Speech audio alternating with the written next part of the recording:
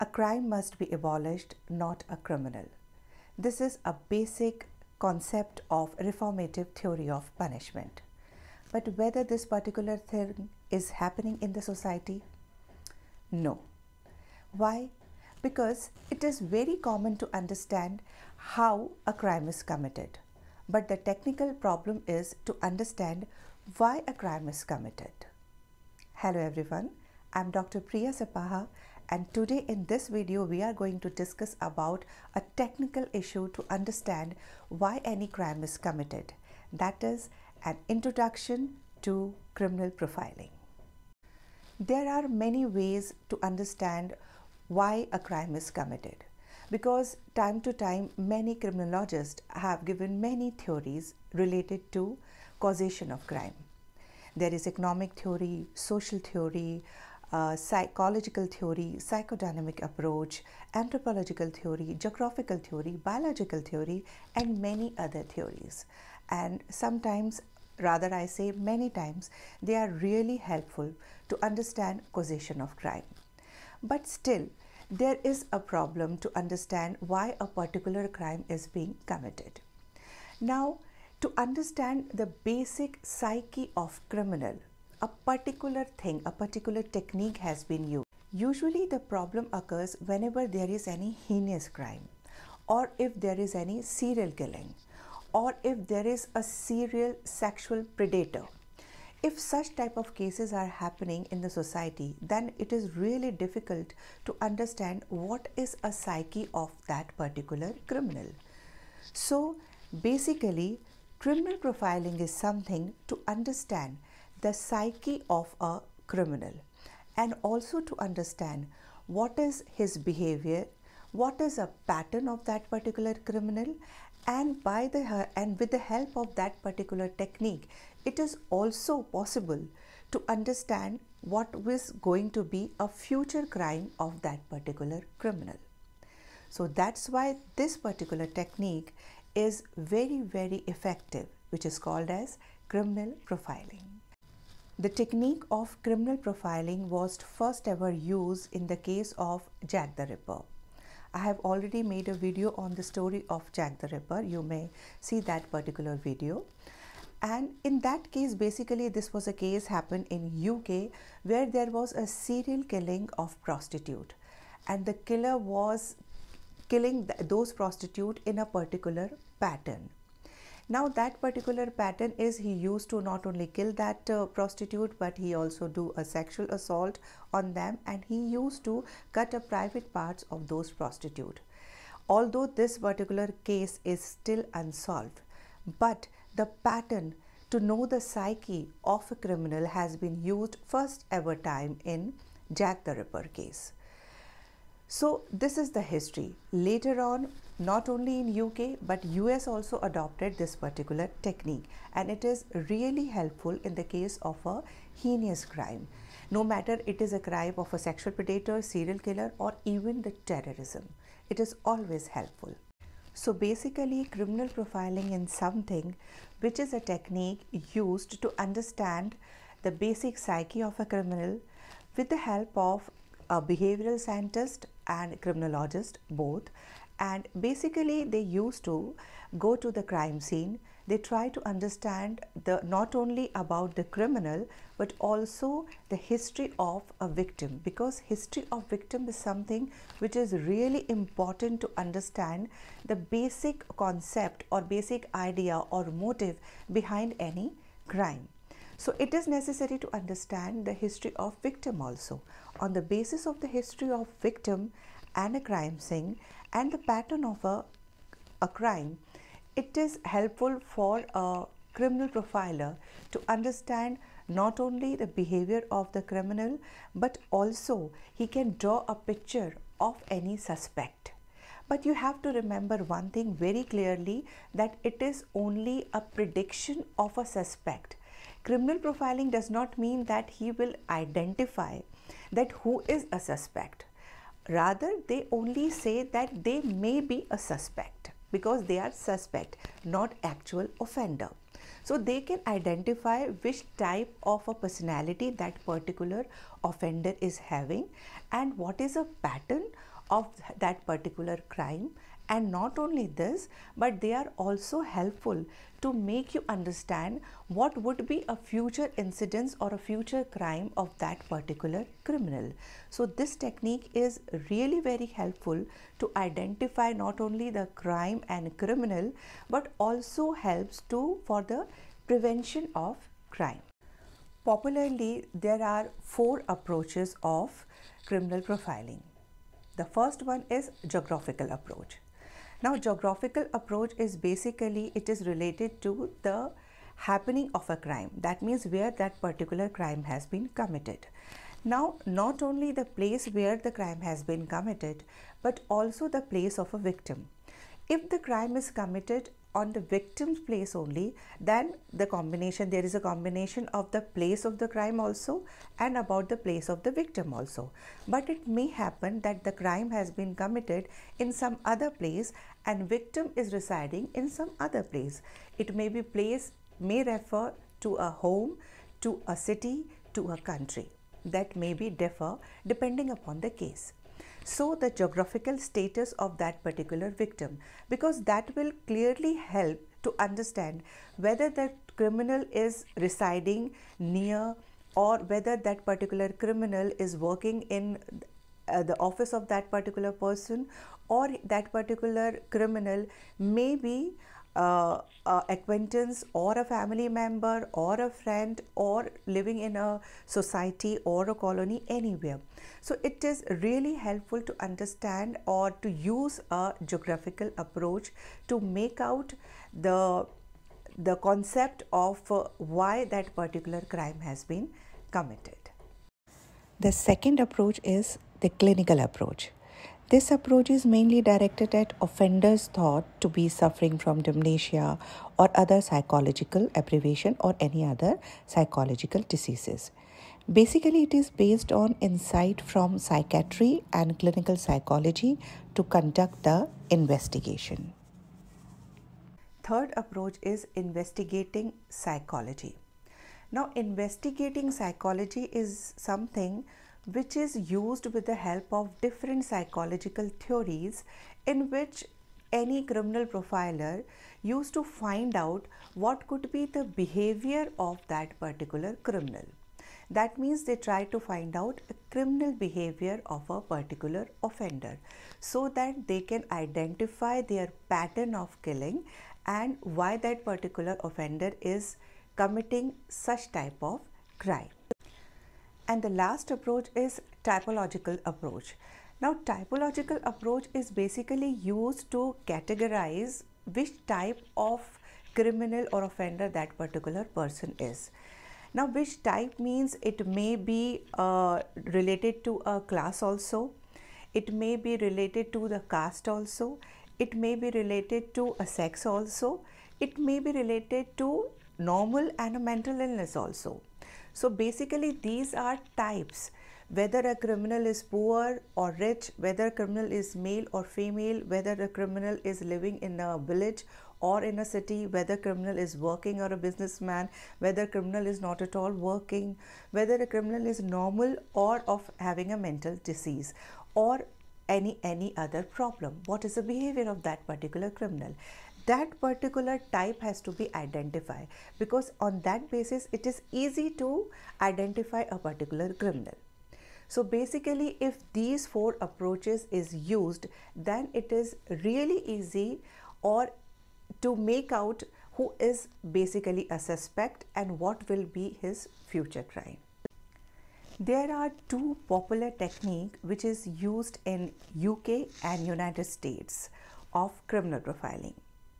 The first one is top-down approach or top-down technique, which is popularly and commonly used in USA, and the another one is bottom-up approach, which is commonly used in UK. Top-down technique is used by FBI in United States.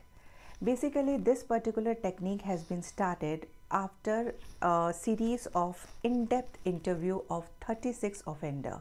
Basically, they are sexually oriented murderers. So after the interviews of these particular murderers or offender, this particular technique has been started using by FBI in the United States. There are basically 4 steps of top-down technique which is used in USA. The first one is data assimilation. Now data assimilation, as the name itself indicate, that collecting all sort of datas. Now all sort of data means related to the crime scene, related to the crime, related to offender, victim, forensic report, any other report, and any other thing which can be helpful or which is related to a particular crime. Basically, first of all, they used to collect all the possible data which is available and which can be gathered by any other sources. The next step is crime scene classification. Now basically, crime scene classification in this technique is used to understand usually whether the criminal is an organized criminal or a disorganized criminal, whether the crime which is committed is in an organized way or in a disorganized way. You might be thinking whether this is helpful to understand why the crime is committed.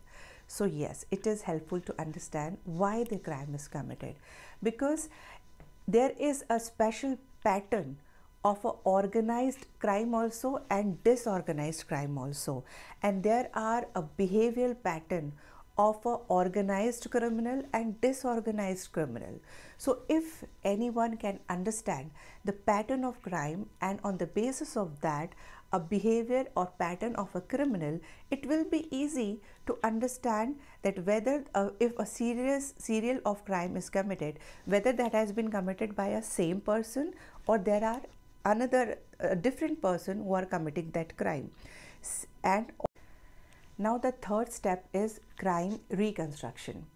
Now crime reconstruction is basically when all the data has been collected, and if they also understand whether the criminal or a crime scene or a crime is organized and disorganized, then usually they used to reconstruct the crime scene, that this particular criminal must be having this type of behavior, and that particular suspect, whoever is a suspect offender, why he has committed that crime and what could be the behavior and what could be the mode and why he has committed that particular crime.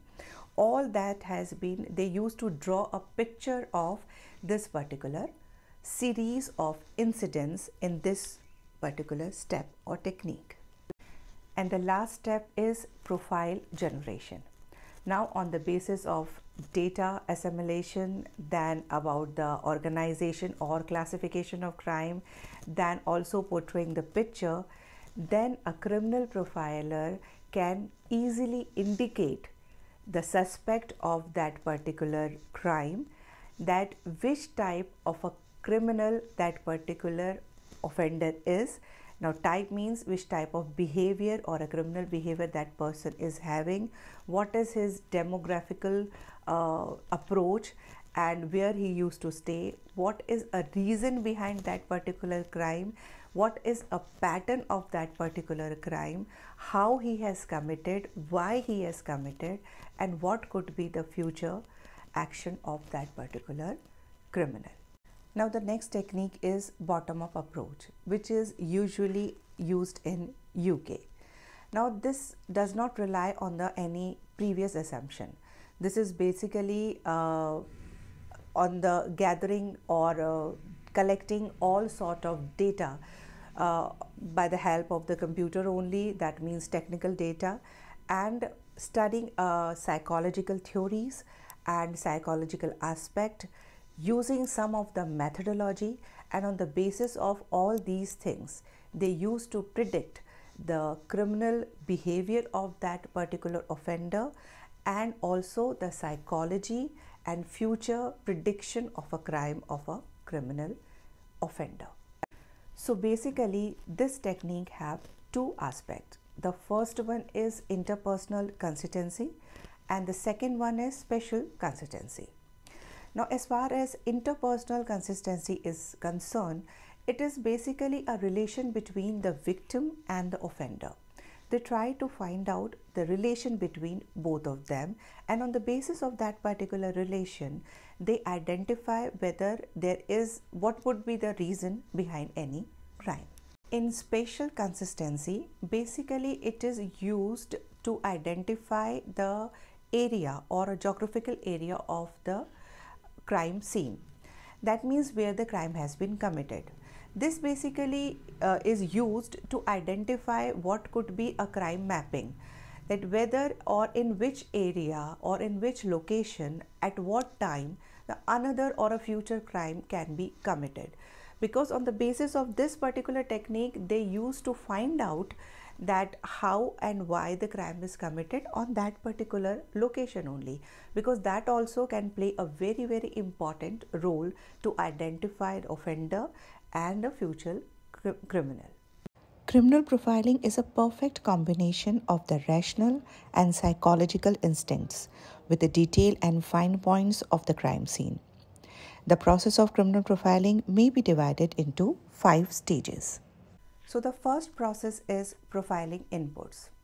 Now, profiling input is basically to understand how a crime is committed, and on top of it, why crime is committed, how it can be helpful. Now, to use this particular process, it is necessary to gather all the possible data or information related to that particular crime, criminal and victim. It may be by taking or gathering all the information by the crime scene also, by the forensic report also, by any other report which is helpful to assess that particular crime, by the information or interviews of the society also, friends, family, peer group, place of work, crime incidents, anywhere. All the possible information must be gathered to make a profile input. The next approach is decision processing. Decision processing is basically to understand why that particular crime has been committed. That means to understand the motive of that criminal, why he has selected that particular victim, where he might be residing, where the victim is residing, whether that particular offender is professional or amateur, what could be the idea of committing that particular crime. These are the things which can be identified in this particular process. Next process is crime assessment. Basically, crime assessment is to draw or reconstruct the whole of the event or whole of the crime scene or a action or incidents of that particular crime. No matter it is pre-crime, during crime and post-crime. What would have happened before, or what was the psyche of that criminal, or what was the incidents which triggered that particular offender to commit a crime, or what would be happening at that particular incidents at the place or during the time, what could be happening, then what happened after the commission of the crime. All the picture was reconstructed, and that is also helpful to understand the behavior of not only the offender but also a victim. Next process is the offender profile. Basically, in this stage, it is easy for any criminal profiler to make a hypothetical picture of an offender. That means which type of behavior that particular offender is having and why he has committed crime. Now, the information or profile of that particular offender include about the age, about sex, about criminal behavior, the place where he resides, whether it is working or not working, whether he is organized or disorganized, whether he is normal or he is having any mental illness, which type of behavior or pattern he is using, and many more things. So in this stage, it is a process where a profile of offender is made. And the last one is investigative use. Now, investigative use is basically a last step of a criminal profiling process, because at this stage, any criminal profiling is having an idea of a crime scene also, type of a suspect offender also, behavior of offender also, and the pattern of the offender also. So this could be useful in investigation process for any of the law enforcement agency to narrow down the suspect, that the suspect could be like this and he will commit like this pattern of crime, or this is a particular area or a particular location where we can look after to in search of that particular crime. And if they have already detained some of the person, this particular investigative use is also easy to plan what could be the questions, or what could be a type of an interview, or what could be the question related to the interrogation also. So that is really helpful for the law enforcement agency to narrow down their search also, to narrow down their investigation also, and to narrow down their proper and specific investigative or interrogative questions. So at the end, just sum up what is criminal profiling. So first one is, criminal profiling is an in-depth analysis of the crime scene and finding common pattern with previous incidences. Secondly, it helps to identify the choice of victim, manner, time and location, types of the crimes, communication from the suspect and the condition of the crime scenes. Thirdly, multiple other factors are taken into consideration in order to determine the age, race, mental state and other characteristics of a suspect. Ultimately, criminal profilers are able to draw a picture of the possible and reliable motives of the crime. However, criminal profiling should not be confused as a tool that helps to identify the specific offender linked to a crime. So that was a brief introduction of criminal profiling. Hope you like the video, and if you like it, do not forget to hit the like button and subscribe my channel. You may also follow us on various social media platforms with the name of Law Colleague U. We are also having our website lawcolleagueu.com. You can refer to that particular website. So thank you for watching. See you soon. Bye bye.